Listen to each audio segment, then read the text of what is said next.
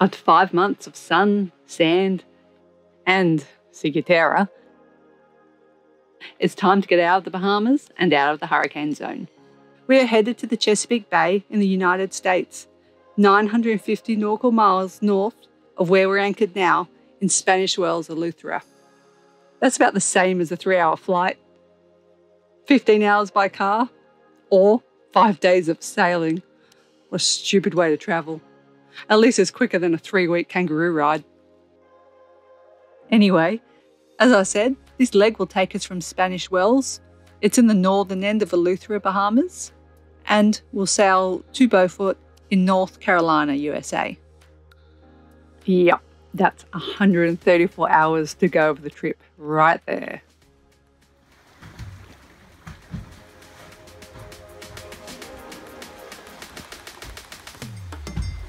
It's 8 a.m. and we've cleared out of Eleuthera. That was after a 3-hour wait, which is, let's face it, 10 minutes in island time. The customs officer showed up. The office seemed to be customs, looking at the outside, but inside it was customs meets a warehouse, a concrete area loaded with boxes and a trolley jack, with an office in the back corner.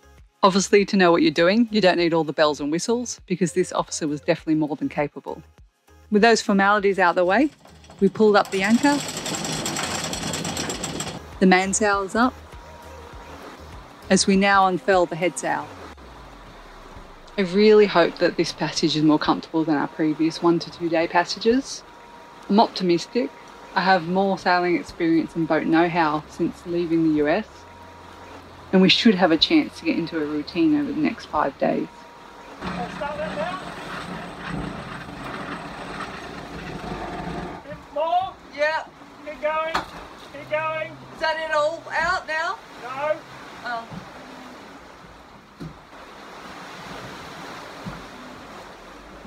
Keep going. Yeah, it's got... Okay. That's it, is it? No, there's still a little bit left. I've got slack line. Yeah, I think it's jammed in there. It's alright.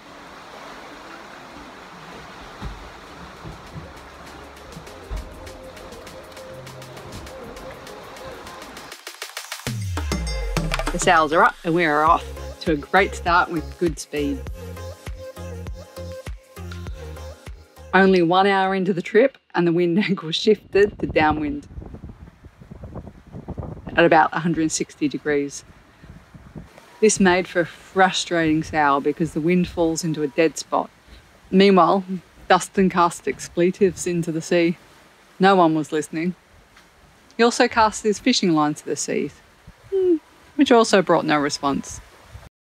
Soon after, the wind died altogether.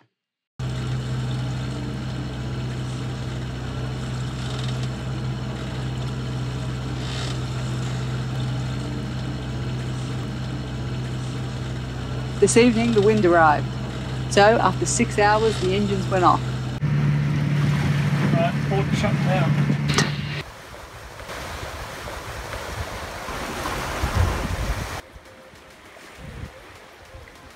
It's cool both visually and physically to see the wind arrive as it swallows the water's calm surface. I could see it coming in the distance, white caps galloping across the water as it moved closer and closer. Then the cool wind hit and it was game on.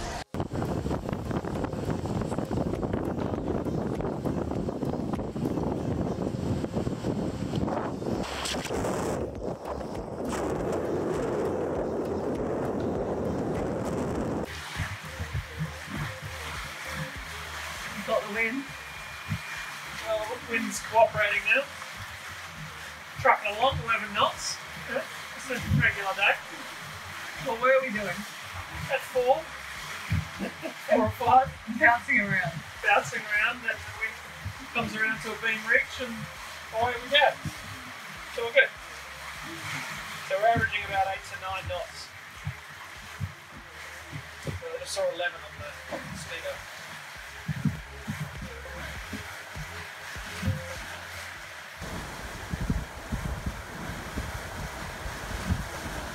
Passing Freeport off Grand Bahama was a game of dodging boats. I saw pleasure vessels, like us, anywhere from 14 to 50 metres.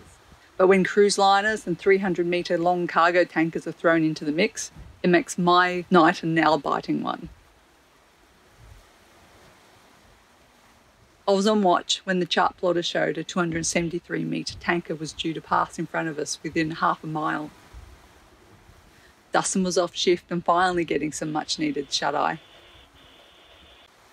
I sat in the dark at the helm for almost an hour, glancing between the horizon and the chart plotter, which showed the AIS's recalculation every few minutes of how close the tanker would pass me if neither of us altered course. When the tanker appeared on the horizon, on its continued heading about 20 minutes out from us, I ventured downstairs to wake the captain and tell him of my conundrum. Leery-eyed Dustin, who had just settled off to sleep, came back on shift. He radioed the ship, asked their intentions, and then altered our course. This all made sense in hindsight. But when I'm faced with these things, I'm not sure if making contact is just needless interruption. I guess I lack the confidence to make a move without Dustin's confirmation. But when I witness enough procedures, I can eventually take on simple yet anxiety-ridden tasks myself. I'm just not there yet. I do wonder, though, if other newbies have the same experiences, the same anxiety around simple tasks that are internalised and then blown out of proportion in your mind. It's the second day of passage and the wind is having a laugh at only 6 to 11 knots from downwind. Luckily, we are now in the Gulf Stream, which is giving us a 3 to 4 knot push, so we're maintaining speeds at about 7 to 10 knots. We're unsure of the immediate destination. The destination while on passage is somewhat of a fluid idea. To enter into a port, though, we do like to do it in certain safe conditions. Most importantly is a favourable tide. If the tide is running out while the wind is blowing in the opposite direction, steep, standing waves can form which make the entry precarious.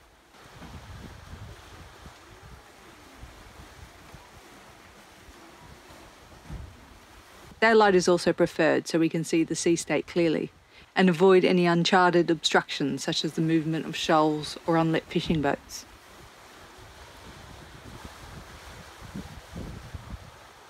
Crew morale often takes a back seat as it changes hourly, depending on sleep, food, weather, and if the fish have been caught.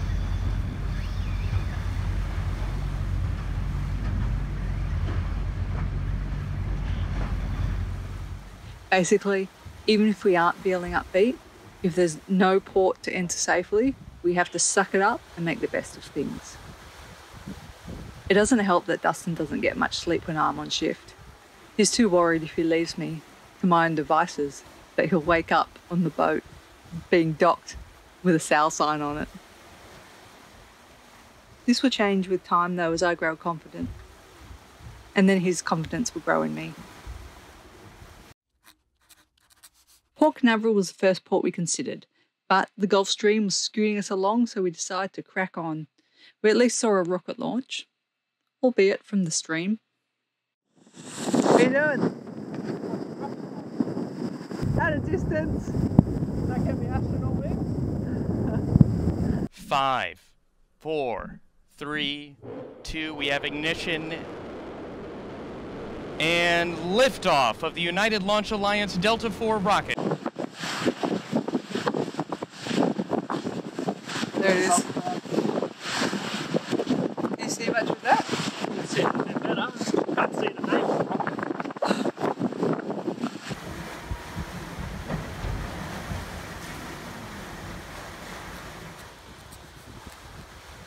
I've just come on watch and we're continuing up the Gulf Stream.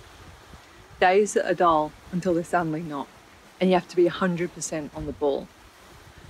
We implemented a 3-hour watch rotation between the two of us. So while one of us is at the helm, well, should be at the helm rather than tormenting the crew, this time off for the other is to allow a decent block of sleep between eating and messing around at handover. I often have a list of tasks I want to do when I'm on shift, but when it comes to it, we're either doing sailing stuff, eating, or trying to fight fatigue by reading a book or listening to podcasts. Or I'm simply staring off in the distance and contemplating my life decisions. These dull times can be abruptly interrupted by the sound of a fishing reel spin. Oh, it started. You should have seen how high it jumped. It's gone? No, it's back there. It's still back there. That's the other one. Oh, we are on! We are on! Oh, we are on! Oh, it's trying to spit it. Oh, shit. It's still on. No, it's not. Man. Then, alas, return to the dullness when that large dolphin fish throws your hook and gets away. We did catch a little tunny later, which gave us a snapshot of excitement. Something, but... Oh no! We've only got half the fish! Is it half again?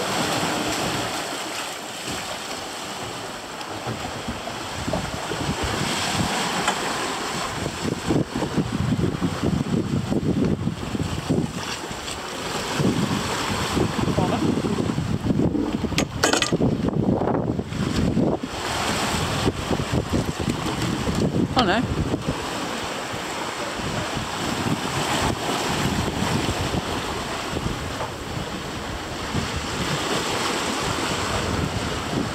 What is it? This is what we call finito in Australian parlance. Will it taste finito? No, it's cars.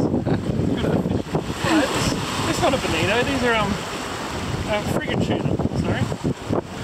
I'm not sure what they're actually called here.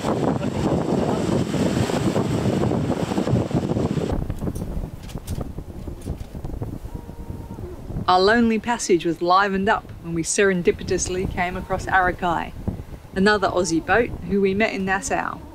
It was funny and comforting to hear them, who, as experienced sailors, are also changing their minds on destination every hour. Our destination has changed again, several times. Our options are further restricted beyond just weather. The site also has to be a port of entry for customs.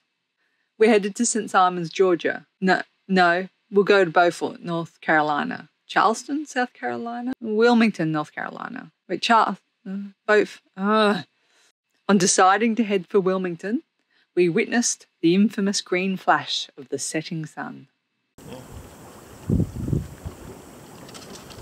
Battery's going low. Turn itself off and get a green flash. Like Pirates of the Caribbean. That was definitely green. Yeah, that's green.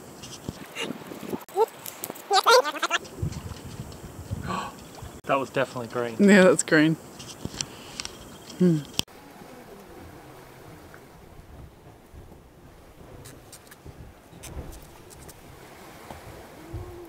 It was a calm night, running downwind, wing on wing, with 10 knots of wind.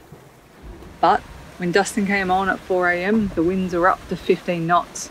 By 6 a.m, they were in the low 20s, and we needed to reef the mainsail. We have a hook and single line reefing, which ordinarily requires turning the boat into the wind and waves to reef the mainsail. But that's not something we want to do in these conditions. Fortunately, Dustin thought up a method to reef the main while sailing downwind. Unfortunately, we hadn't had a chance to practice the reefing method. Where are you? Yeah. Can you pass me a bit of tape? So, there was no time like the present. Dustin recapped the reefing plan in the safety of the cockpit. Then we donned the life vests and safety tethers and got started. My mouth instantly got dry as a bone and the anxiety shot up within me.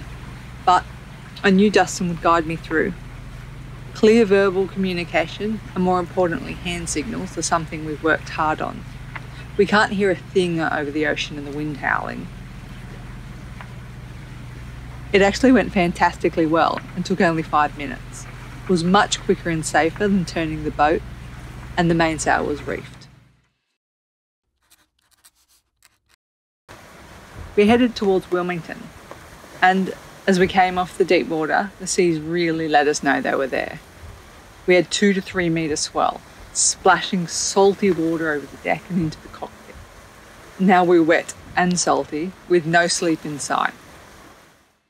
Over a distance of 10 miles, we went from 500 metre depth to about 50 metres.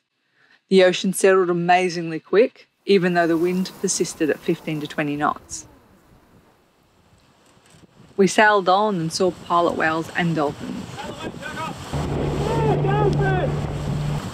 I mentioned to Dustin that having to breathe air was a stupid decision on the dolphins' part. They should have picked gills. He laughed hysterically, but I'm still unsure why.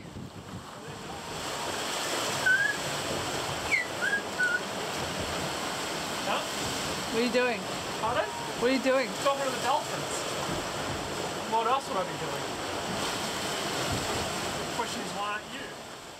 And he thinks I'm the crazy one. See, they understand me. I guess you just have to trust me. Woo! At 30 nautical miles from Wilmington, North Carolina, we again weighed our options. Course change for Beaufort, North Carolina it is. The problem is we have to slow the boat down to come in on the right tide. So we need to repeat our downwind reefing manoeuvre to reduce the sail further. But this time I feel calm about it. As we enter our fourth night, we are still moving too fast and we'll get into Beaufort during the run-out tide. This won't be safe. The head sail's now been felled away. With only a reefed main up, we're still moving too fast. It is at these times when I'm uncomfortable, have had little sleep. The boat is damp and salty, and we are getting thrown around by wind and waves that I start questioning whether sailing is right for me. Is one season enough? Are the highs worth these lows? Maybe the highs only seem high in comparison to these lows. I try and be mindful. There's no point stewing on these thoughts. And things will look brighter without the fog of fatigue crushing in around me. We need to push on and get anchored, sleep and eat. I really do try to be mindful, that is, until the next drama hits.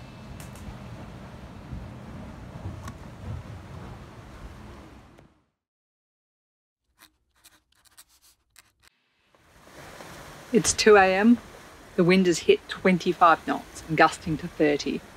The swell is bigger, the boat is rollier, and the wind is colder, and we are wetter. No one is going to sail this boat for us. There is no opting out at this point. The only path is forward.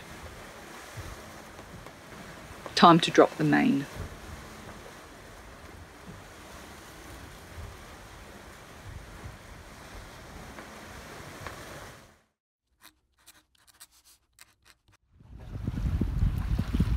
It's been a long 10 hours since the wind first picked up.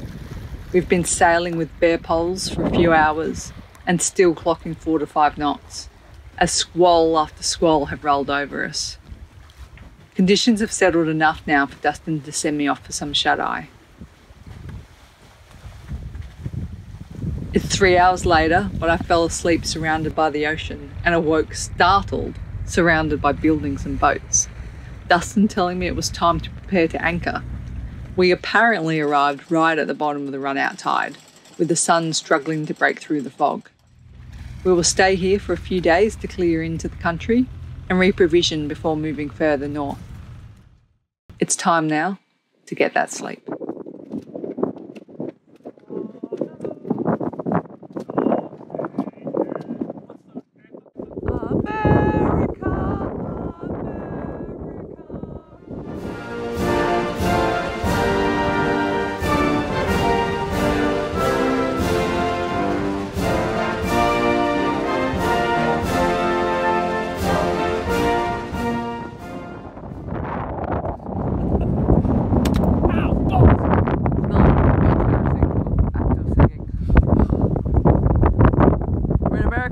It's freezing. Why don't we go here?